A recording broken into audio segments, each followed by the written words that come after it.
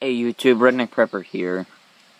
5 easy ways to get food in an SHTF scenario. Number 5. If it came down to it, your pets. Number 4. Your surroundings. See his blackberries back here? This hill is completely covered in them. Basically, you can survive off of blackberries alone.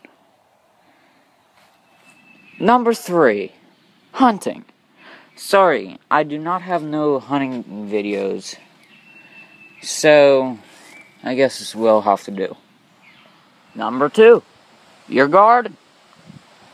Can last you for however long. Never really checked on that. Depends on the size of your garden. Can last you all year. Can last you 6 months. Maybe last you a day. Really? If it only lasts you a day, you're fucked. Okay, it's number 1. Number 1, rating. Like in this case. Damn it. Drop the damn camera.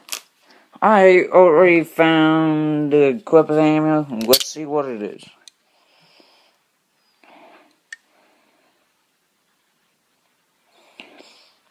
That right there is 45. Okay. What the hell's that in the corner? Fuck! What is that?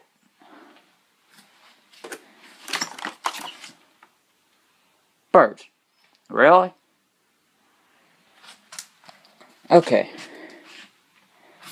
Another easy way, but really, everybody knows this one. You already have your preps. Another easy way of getting food. Like in this house. Nobody's lived in this for 4 years. All of this expired back in '09. Lots of good food. But all of it's expired. So please like and subscribe. This is Redneck Prepper, and I'm out.